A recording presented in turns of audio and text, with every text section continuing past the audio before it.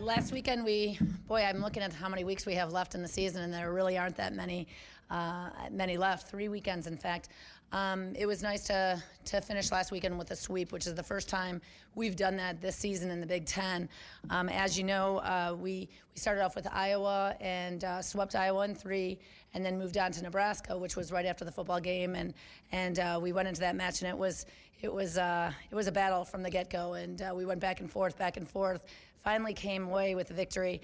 We were down 14-11 in the 5th game and showed real resilience to hold them off and win 17-15 in the 5th game. So it was a great weekend for us. It was especially enjoyable because of the fact that there were a lot of people that came from the Husker football game to the volleyball game, and the place was half filled with red, and so it made for a very, very competitive match, and it felt like one of those high school matches where you have both teams, both sides cheering and going back and forth. So it was a great match for us. It's a signature win that we needed to have to put in a good bid for the NCAA tournament and put ourselves in position for that.